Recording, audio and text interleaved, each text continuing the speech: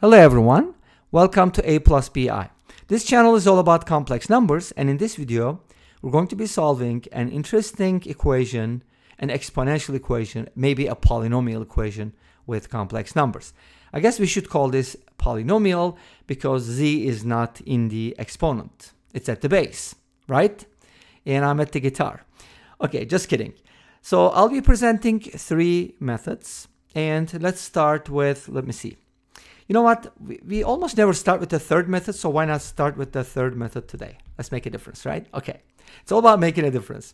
So my third method, and some folks are questioning like, when you do the third method first, does it become the first method? No. It's still the third method in my book. I mean, I seriously have a notebook that I write some of these solutions in, and it's the third one. If you don't believe that, I'll make take a picture. Please indicate in the comment section, and I'll share the picture with you in a community post. Okay, great. Anyways, so the third method is all about polar forms and Euler, because Euler is awesome. Do you know him? Check it out. Okay, so we have z to the fifth power equals z. First of all, I'm going to take a look at this equation, and one of the things that I notice is, what is the absolute value of z? Do I know it?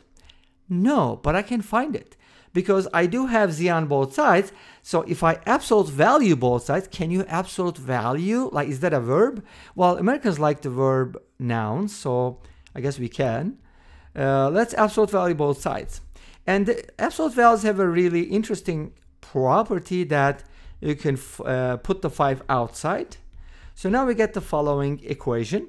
And then from here, we can basically put both of these on the same side, right? And then pull out this as a factor, like a common factor. So we're factoring, and we get this interesting equation. This is all about absolute value. We haven't gotten to solving z yet, but I do want to get more information about the absolute value because it's going to be super helpful. Okay, well, this one gives me absolute value of z is equal to 0, the only complex number on Earth and in other universes is z equals 0, right? With absolute value of 0. Great. What about this one? This means the absolute value of z to the fourth is 1, which means the absolute value of z is either 1 or -1, because 4 is even, right? But wait a minute. Can absolute value of a number be negative? No. In the real world, no. In the complex world, no way. It can be 0 or positive, but it can't be negative. So we're going to discard that and go with this. Okay? What does that mean for the absolute value to be 1? It means you can draw a unit circle, all points on the unit circle, so on and so forth. In other words, in the Eulerian world, in the polar form, it means z can be written as e to the I theta, which is awesome. By the way, in general, you can write a complex number as z equals r times e to the I theta, where r is the absolute value and theta is the argument.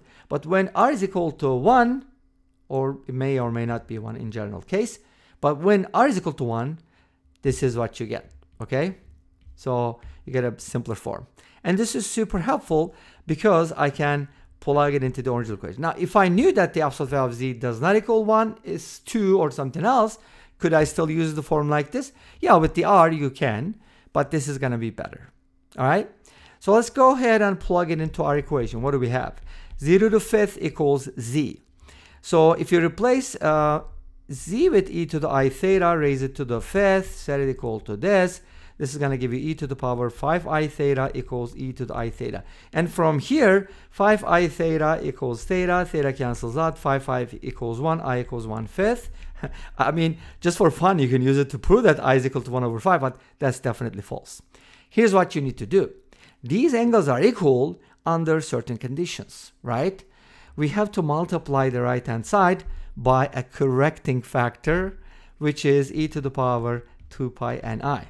By the way, let me introduce you to 1 in the complex world. Meet 1, e to the power 2 pi n I. Okay? Now, let's go ahead and add the exponents. E to the power 5i theta equals e to the I theta plus 2 pi n I. And then natural log both sides to get rid of the e. We like Euler, we love Euler's number. We don't want to get rid of Euler. We want to get rid of the e in this equation, and that's going to give us 5I theta equals I theta plus 2 pi ni. And then you can divide everything by I. That gives you 5 theta equals theta plus 2 pi n. That gives you 4 theta equals 2 pi n. Theta equals pi n over 2. Does that look familiar? N times pi over 2. Multiples of pi over 2, right? Yay. And from here, you can basically get the following. If n is equal to 0, theta becomes 0. And r is 1, so z becomes 1. If n is equal to 1, theta becomes pi over 2, z equals I, and then you get z equals -1, and then you get z equals -I. You basically go around the unit circle, hitting the corners. All right, what should we do next? The first method, yeah, going from third to first. We just jumped the second, okay? The first method is something that you should probably never ever do, but I'll still show you what it looks like, okay? After you see it, I'm sure you'll be convinced. Replacing z with a plus bi. Why are we not doing it? Do you really want to deal with the binomial theorem and come up with something like this? Okay, let me write the whole thing so you can decide for yourself. So we get, after raising the left-hand side to the 5th power, we get something like this in standard form. And in order for this to equal a plus bi, it needs to happen, we need to have this equals a and this equals b. From there, you get a system of Quintic equations, and looks like that's a homogeneous system, and good luck solving it with b equals ak, right? Or something like that.